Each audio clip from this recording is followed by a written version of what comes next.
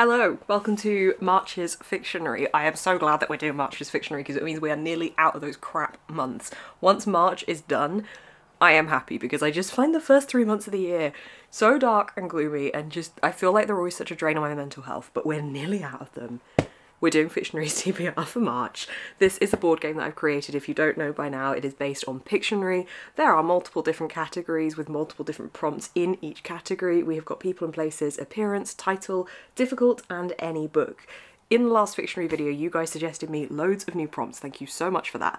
I have not put them in the game yet, and I'm sorry.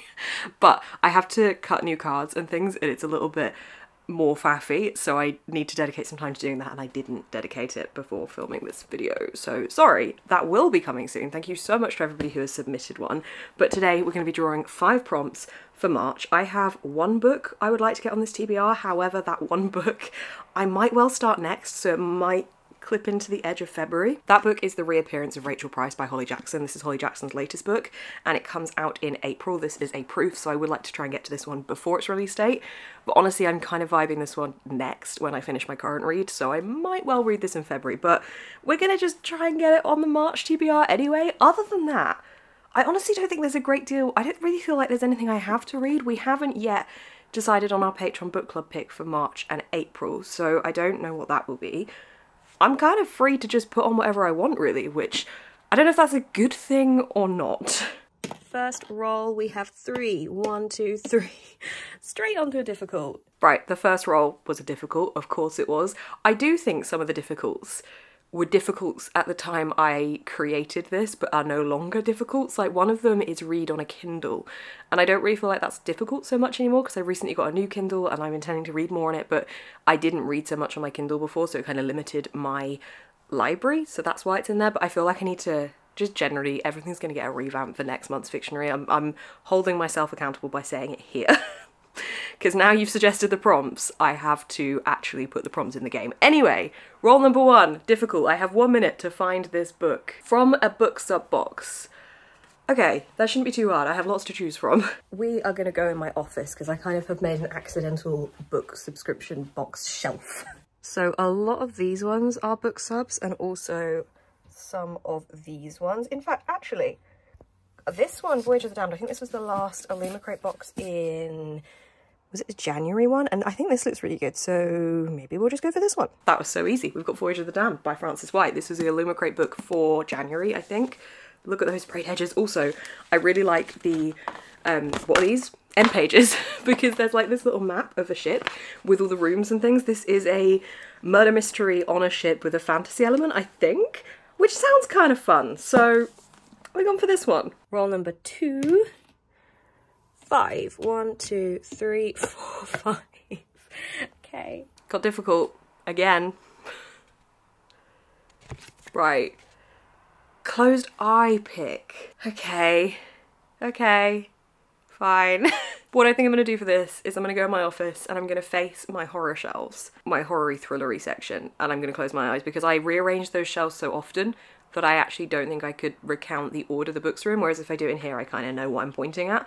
So I'm just literally going to shut my eyes. I think I've spun around in circles before, but honestly there's camera gear and stuff on those shelves and I don't want to knock that off, so I'm just going to shut my eyes, squiggle my finger around, and we'll see what we get. Okay, evidence that my eyes are going to be shut. Ready? Shut eyes. Here we go. Right, I don't want to whack the camera gear. I don't want to go for this shelf. I want to go down here. Right, we're going to go lower. This is the shelf that we're going to do this for. Right, ready?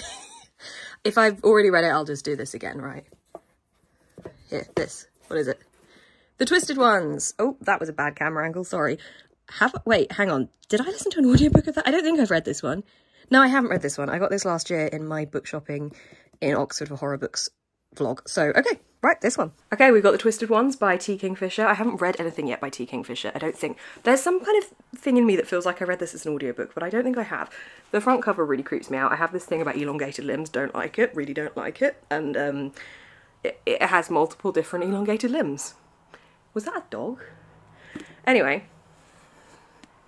Cool, cool. I think that was actually probably the best way for me to pick a book, given that I have no idea what I want to put on this TBR, so that worked quite well. Okay, roll number 5. 3. 1, 2, 3. Appearance. For appearance, we have got Features a colour I'm currently wearing. Well, that's easy. I'm wearing a black top and blue jeans, and so many books are either black or blue. In fact, it's blue and it's got black bits in it that, you know, black, blue, it's literally my it is actually my outfit. Okay, great. This is now on my TBR. This is going kind of well. 2 books left. Okay.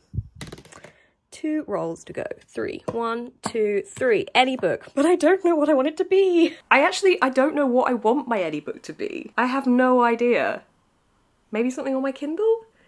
I don't know. I didn't actually want an any book this time. I wanted the guidance of Fictionary to show me where to go.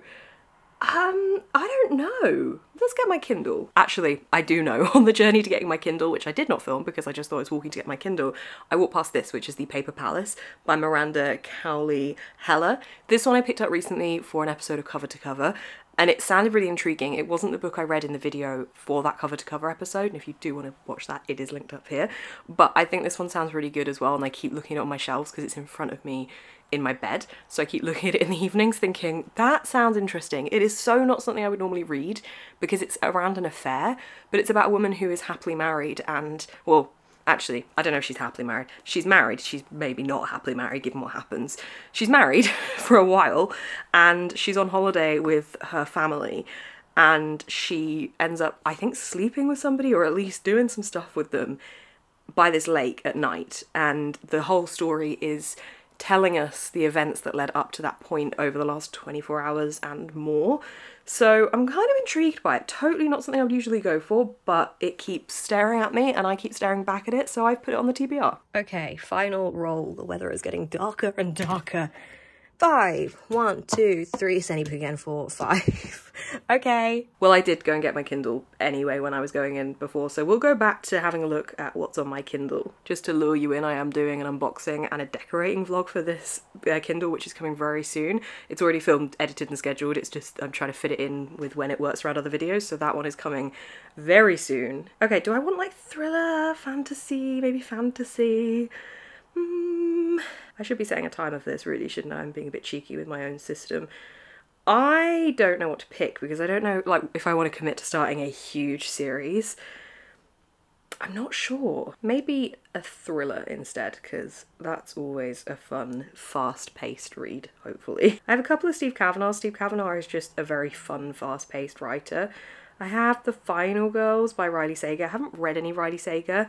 Very intrigued to see what I think because I've heard really mixed things. I also have The Silent Patient by Alex Michaelides, which I do want to read because I recently read The Fury and I've also read The Maiden, so I kind of want to finish reading Alex Michaelides' published works. So maybe that. Should we go for that? That has been on my TBR so many times before. I don't know if I'm actually hopeful that I'll read it, but we're gonna go for The Silent Patient by Alex Michaelides. It's a little bit of a variety pick this month. For a book box pick, we've got Voyage of the Damned by Frances White. For a closed eye pick, we've got The Twisted Ones by T. Kingfisher. For any book, we have The Reappearance of Rachel Price by Holly Jackson. No, wait, that wasn't any book. That was a colour I'm wearing. For a colour I'm currently wearing, The Reappearance of Rachel Price by Holly Jackson. For any book, The Paper Palace by Miranda Cowley Heller. And another any book is The Silent Patient by Alex Michaelides. It's an interesting stack. It's heavy on the kind of mystery intrigue level, actually. I didn't do that deliberately, but all of these three I feel like are going to be like this. Actually, this one probably as well. And then what's it called? The Silent Patient is the mystery thriller thing as well. So it's a heavy thrillery mystery month for March. Mystery March. March Mystery Month. Thank you so much for watching me picking my March TBR. I promise for April I will put the new prompts in, but I have like recycled all the old prompts from the last year that I haven't used back into the box now, so we are at full prompt capacity. Well, not full capacity, but we've got all the prompts back in. I'm gonna go through and take a couple out because there's things like enemies to lovers and things that I don't really know what books have got that as a trope in them, and sometimes I don't really want to know, so I think I need to remove a couple like that just don't really work anymore. So basically what I'm saying is in April, hopefully there will be new prompts. There will be new prompts. I'm gonna cut the cards, it's gonna happen. I'm doing it. Thank you so much for watching this video. I've got so many fun videos planned for you over the next few months, and actually for the rest of the year, to be honest. I'm so excited about my content that's coming your way, so please do hit the subscribe button and the bell icon to be notified when I post. Thank you so much for watching. I will see you in the next one.